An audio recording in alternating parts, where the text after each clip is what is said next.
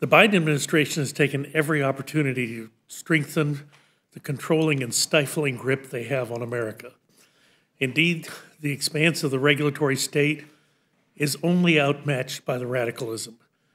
From the energy sector to home loans, this administration has used red tape and executive authority to realize the goals of woke activists at the expense of everyday Americans. President Biden co-opted the vision of anti-energy radicals even before he entered office, when he vowed to end fossil fuel amidst thunderous applause. His administration made good on that promise to wage a war on energy. They canceled the Keystone XL pipeline. They halted court-ordered offshore lease sales, paused exports on liquefied natural gas. Everyday Americans and the energy-producing states continue to pay the price for this administration's outright hostility toward the very means by which we unlocked modern life.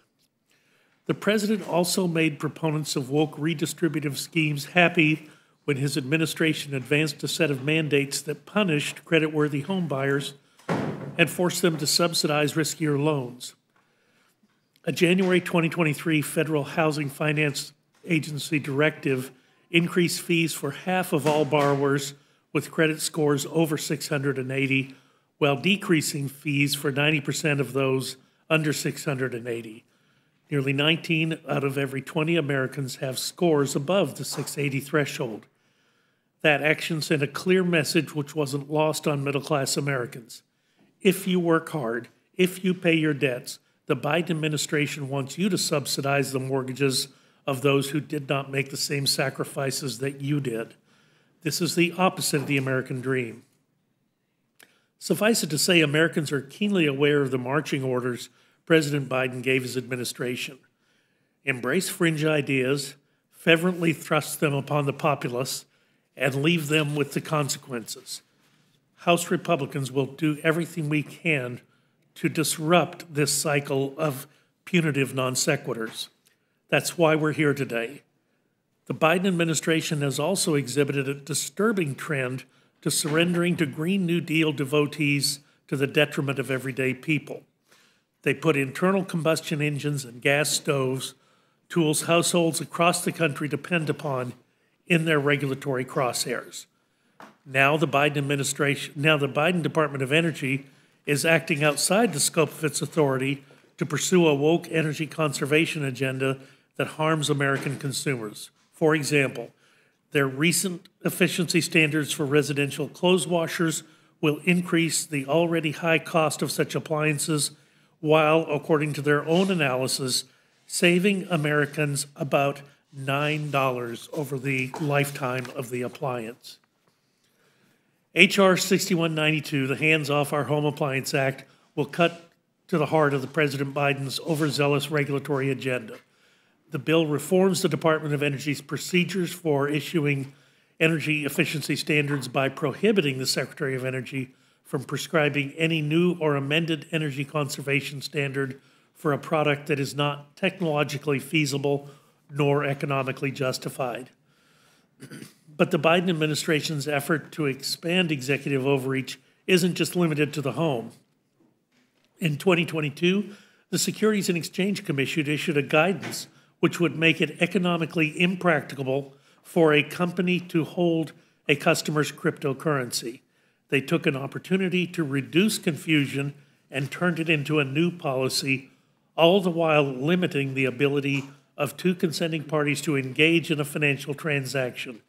That is the very definition of executive overreach. H.J. Res. 109 provides for congressional disapproval of the SEC's attempt to disguise new policy as guidance. It also reasserts this chamber's authority in the rulemaking process. In the same spirit, we will revisit H.R. 2925, the Mining Regulatory Clarity Act.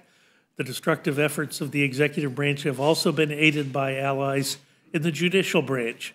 In 2022, the United States Court of Appeals for the Ninth Circuit's Rosemont decision upended 40 years of mining regulatory precedent and over a century of interpretation of the mining law of 1872. We cannot let radical environmentalists and ivory tower judges dictate whether America's natural resources will uplift American communities. H.R. 2925 will right the wrongs of the Rosemont decision. Additionally, the committee will consider H.R. 7109, the Equal Representation Act. For far too long, non-citizens have been included in the calculations that determine the apportionment of seats in the House of Representatives and the distribution of presidential electors. They are not able to vote, but as it stands now, their very presence can have an outsized effect and unfairly skew federal representation away from American citizens. What's more, President Biden's self-inflicted border crisis has added a disturbing angle to this issue because localities sympathetic to the president's agenda, particularly those so-called sanctuary jurisdictions, are poised to directly benefit. This isn't hyperbole, and it is only getting worse. Since President Biden took office, there have been over 9 million illegal crossings. That number exceeds the population of 39 states. On this administration's watch, more illegal immigrants have crossed our border than the populations of 78% of the states in the Union. The People's House must act to ensure that the principle of one person, one vote remains. H.R. 7109 does that by directing the Census Bureau to include a question on the census for responders to indicate whether they're a citizen of the United States. It also amends existing statute to ensure that citizens and only citizens are included in the population of a state for the purposes of reapportionment in the House and determining the number of electors for president. I'm certain we'll have quite a robust debate on these issues, and as always, I look forward to it and look forward to the opportunity for the House to work its will. I'll now yield to the ranking member, Mr. McGovern, for any remarks he wishes to make.